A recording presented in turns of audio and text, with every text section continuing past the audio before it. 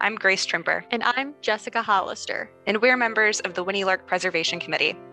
Today we're interviewing digital archivist Sarah Cogley and archivist for Special Collections Maria Leah. They are both serving as interim co-university archivists at the University at Buffalo. Sarah and Marie, thank you very much for joining us today. We're wondering why you decided to choose this particular correspondence to read from. So we actually chose a series of letters instead of just one letter because we thought that it demonstrates the evolution of the relationship between Darwin D. Martin, who was the client, and Frank Lloyd Wright, who was the architect on this project. And the correspondence kind of spans the construction of the Martin family's two homes, the Martin House in the Parkside neighborhood in Buffalo and Gray Cliff in Derby, New York. And actually, I think it goes beyond that. It goes closer to the end of Darwin Martin's life. But we think that the letters kind of demonstrate that their relationship wasn't just a business relationship, although it did start out that way. They ended up having a kind of a personal relationship, a friendship. We also think that the collection that these papers came from resonates locally in the Western New York community. The Martin family was very prominent through their association with the Larkin Company, where Darwin D. Martin was a top executive. And, the Martin House and Gray Cliff are known outside of Western New York. They're known nationally and internationally, especially among the architecture community, all the admirers of Frank Lloyd Wright's designs. So we thought that the correspondence had kind of broad reach to a lot of different audiences. December 10th, 1902, Darwin D. Martin to his brother, William E. Martin. Dear brother, the lot Mr. Wright likes is the northwest corner of Jewett and Summit Aves, diagonally opposite the church. I have tried all summer to buy it for $12,000. Owners want $17,000. I have finally told the owner's representative that if he would submit me an option on the place for $14,000, I would consider it.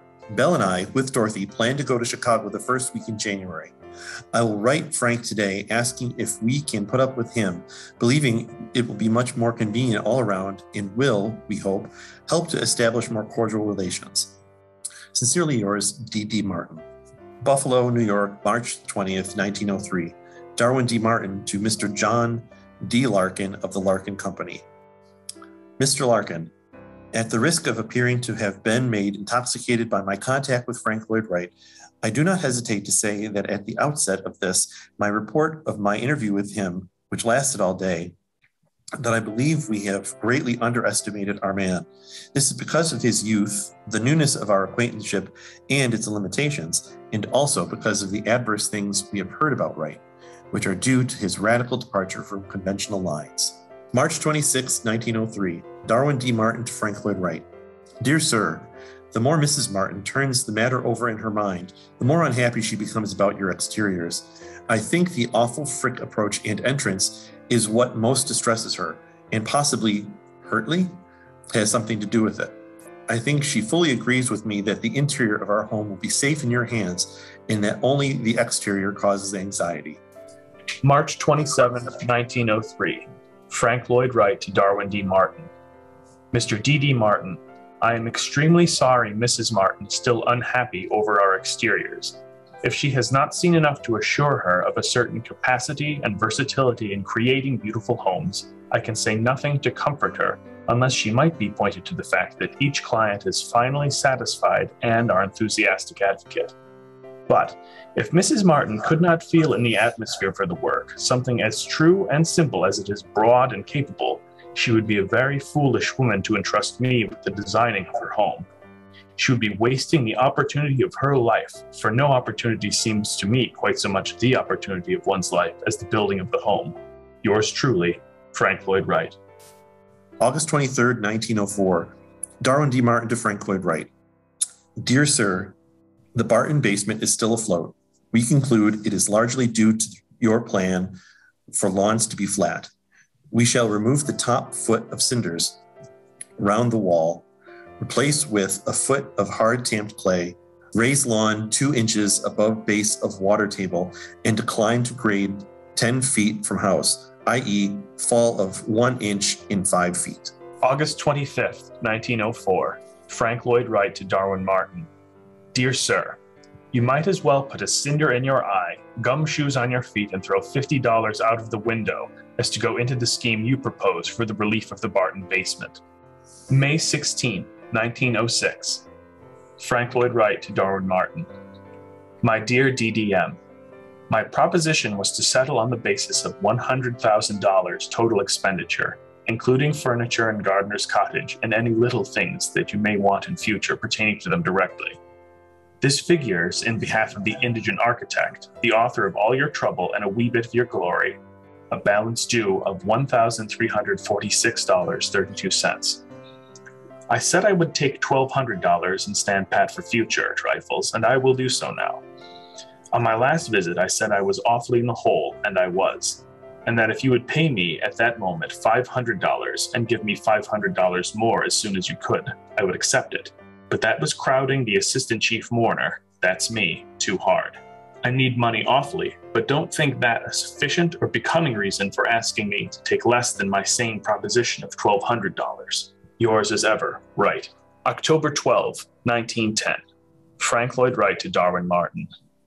My dear D.D. Martin, you probably know by this time that I have returned to my work and home. I have no apology to make, an explanation perhaps. I think you too realize that after we as human beings have developed mentally and spiritually to a certain extent, we carry within us our own heaven and our own hell. I feel strongly that my work must not die. No one can do it so well as I. I love it enough to make a determined fight for it. It will be a long struggle, I fear. I am uncertain what course to pursue. If you have any friendly interest in me left, I wish you would take time to write me your views.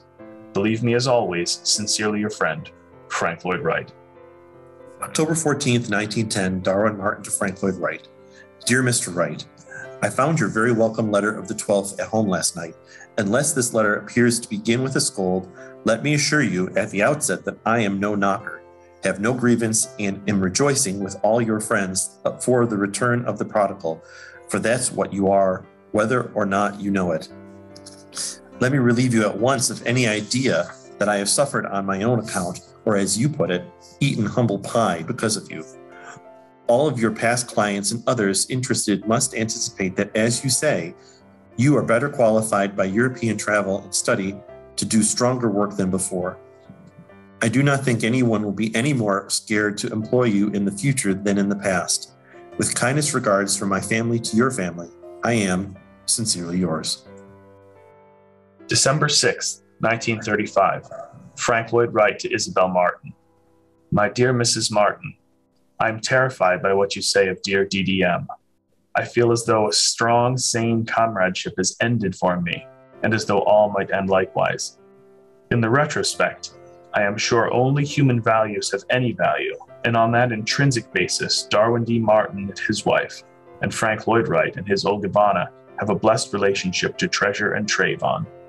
I only wish I had been less taking and more giving where he was concerned, but character is fate, and mine got me into heavy going, and no safe harbor yet in sight. Feel my sympathy, my love for you both. Affectionately, Frank Lloyd Wright. Taliesin, Spring Green, Wisconsin. You kind of touched upon this just now, but what makes these letters so compelling to you? The correspondence demonstrates just how much artistic control the architect had over the design, so that, how much control over the space that Wright had, to the point that the Martins were sometimes unhappy, which I think ultimately led to Isabel Martin's heavier involvement in the design of Graycliff. She really wasn't happy with a lot of the design in the Darwin Martin house, but Graycliff really more was created to suit her. And so it's typical for clients to provide, from my understanding, specifications to their architects, or at least be more heavily involved in the aspect of that process. But these letters paint a picture. It's a back and forth between the client and the architect, but ultimately, Wright had a clear vision and Martin trusted Wright enough to pretty much just hand over the reins and let the construction of his own home be a passion project for Wright. And at the same time, throughout this process, which did go on for a long time, he propped up Wright's future business. And I think we were thinking about this idea of art versus home. Wright is known for designing in sympathy with the environment, at least the like natural environment, so the built environment with the natural environment. But it's like he didn't really. Sometimes when you're in those houses, like it can feel like the house doesn't take into account people in the environment. So, we wonder sort of how he imagined people existing in this space. Whereas, I personally feel like when I'm at Great Cliff, I can feel why. I can feel the design elements that sort of lend themselves to people experiencing both the house and nature. So I guess we sort of felt like that Wright designed the home to fit into the natural world almost to the exclusion of people. So we thought that seeing the back and forth and the development of the plans, that was an interesting aspect of it. Thank you for that. And if a modern or a younger generation were to read these series of correspondence, what do you think their response would be? What do you think they would get out of it? Well, the first thing I think that Marie and I recognized was that, so these letters were written in the early 1900s, so over 100 years ago. And locally, so much has changed in Buffalo in that period of time. We now kind of have this Rust Belt heritage, and there was major kind of deindustrialization that happened. But when Wright was building this home, designing the home, Buffalo was booming at that time. There were millionaires, self-made millionaires living here and industrialists living here. So if I was reading these letters for the first time and I wasn't familiar with the history of Buffalo, it might seem almost unbelievable that there were people in the community that had enough wealth to commission their own home, from an architect of Wright's stature, although he was, still kind of, I think, at the beginning of his career at this point. But, and they didn't ask him to design one home. They asked him to design two homes, and actually the Wright house is part of a larger complex. So it's not, these are almost kind of compounds. So it's, as an outsider looking in, if I was of a younger generation, I would be like, it's unbelievable that there was this much wealth in Buffalo. So I think that's kind of interesting to reflect on. And I think it's also worth thinking about how, in asking Wright to design these homes, I suspect that Martin was kind of intrigued by having this young, different architect, employed by him, but really kind of investing in architecture in a space is really a way to kind of contribute to the long-term cultural significance of a place. So these homes, these buildings, and the landscapes around them have really become cultural heritage landmarks that Buffalo and Western New York kind of hang their hats on, I think. And I don't know if he had the foresight to realize that what was happening was special. I think Wright probably did, just from what I can tell about his personality. I'm sure he was, really excited about these projects and thought, I'm going to be a big deal. I don't know if Martin had that intention or not, but regardless of that, that's what has happened with these two properties. So that's kind of exciting to think about as well. Yeah, as a young person in Buffalo, I agree that it is really exciting, and it's fun to think about how different our city was 100 years ago. Completely different from how it is now. Yeah, and not only is it different now, but that the design of that house in that period was radically different, right? I mean, I think that there are newspaper clippings that we have where, whatever the precursor was to the Buffalo News, people were like, can you believe this house? What are they thinking? And if you look at the homes around it, they're very traditional, Victorian homes, which, are very common in the Parkside neighborhood. And then you come around the corner and you see this prairie style house that just doesn't fit at all. And even to this day, it doesn't fit even with the newer homes that have been built or renovated in the Parkside neighborhood. So that's kind of interesting. Yeah, I wouldn't have it any other way. We have one more question for you.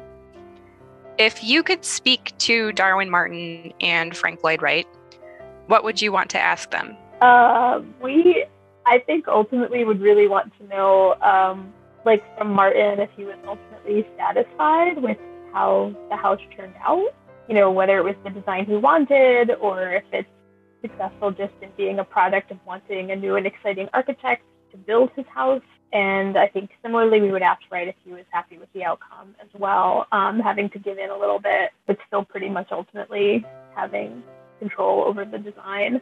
We would also want to find out how he felt about Greycliff, which again is very different from the city house and built more toward, the client stuff. Because you can see this sort of like contentious,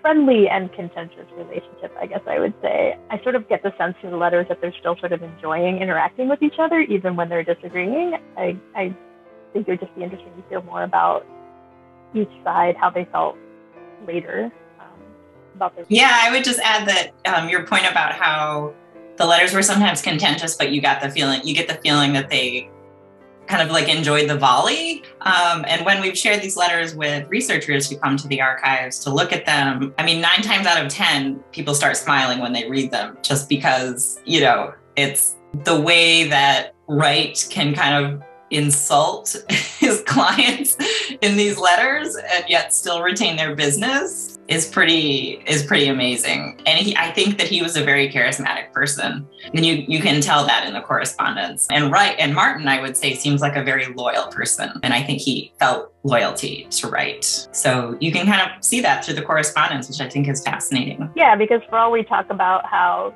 Wright in some ways imposed or, really wanted to take ownership of the design, you don't get the feeling that Martin was taken advantage of in that sense. He really engaged with Wright because he admired his work and he wanted him to build the house, and obviously believed in him as an artist and his vision enough to support him financially. So that's, I think, what gives the tenor of those letters more of a sort of friendly sparring, even as you're kind of amazed at this back and forth. Yeah, it's kind of rare that you get that kind of compatible personality match in a client contractor relationship like that. Yeah, absolutely. And also, even though you can see that with the back and forth, it feels friendly, but it's also very formal in the way it's written, which I think is a product of its time. And so to your earlier question about modern or younger generations reading these letters, they're just written in a different way than we correspond today, I think, in their formality. But that also makes them enjoyable, I think, to read. It's like when you discover an insult in like an Austen book or something, because it's wrapped up in such formality that you really have to think about it. You have to read it twice. Yeah. Yeah. And understand, the etiquette of the day. Thank you, Sarah and Marie, for joining us on Winnie Lark's podcast from the past. My name is Jessica Hollister. My name is Grace Trimper. Thank you. Thank you. Thank you.